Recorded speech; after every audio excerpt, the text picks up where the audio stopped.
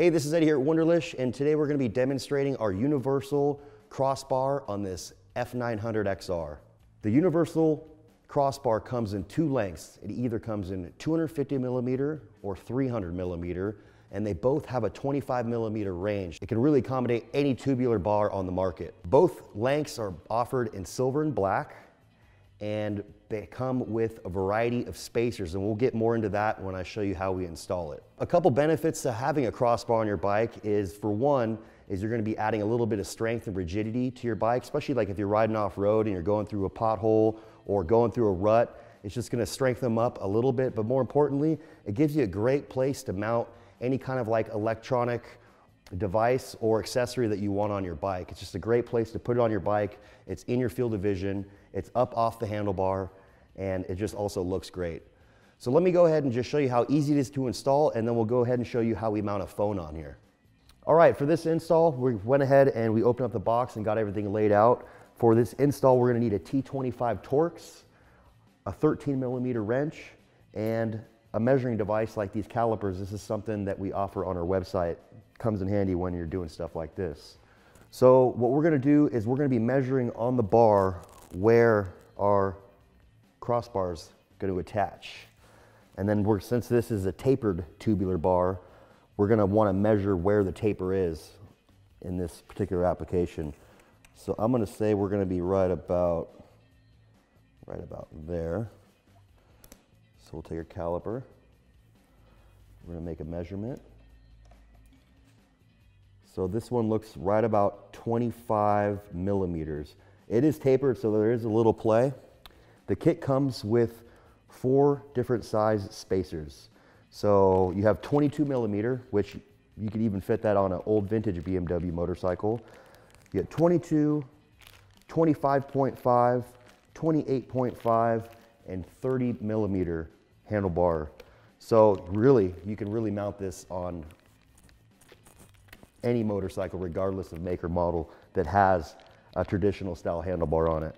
This application, we're gonna be using the 25.5 rubber spacers. Get these laid out.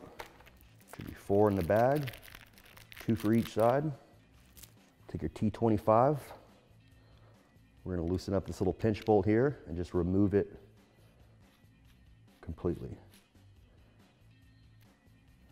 And you can see that this piece is hinged, and that these rubber pieces only go in one way. The small end goes towards the buckle, or the hinge rather. Go ahead and just stick them in, make sure everything's closing right. There we go. Okay, so now we got a nice fitment. So right now we're gonna be removing our sport bag. Get a little more room to work with. So we'll go ahead and take our hinged buckle and we're gonna wrap it around the bar. And you wanna wrap it in such a way where you're gonna be able to get to the head of the fastener.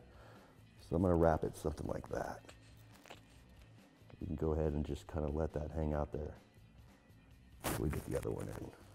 I'm just gonna go ahead and take this one off, T25.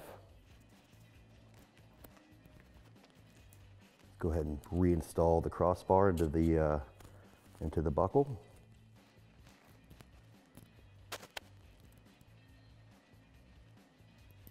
Okay, and then we'll assemble the other buckle with the spacers. You just want to make sure too, you know, you got them in, just close them, make sure you got a good fitment. And we'll go ahead and reinstall them.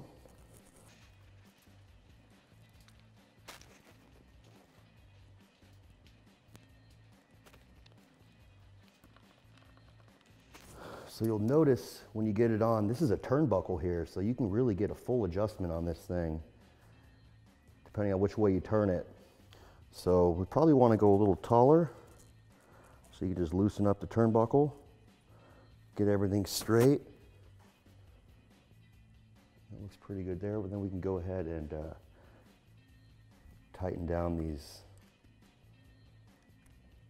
pinch bolts on the buckles.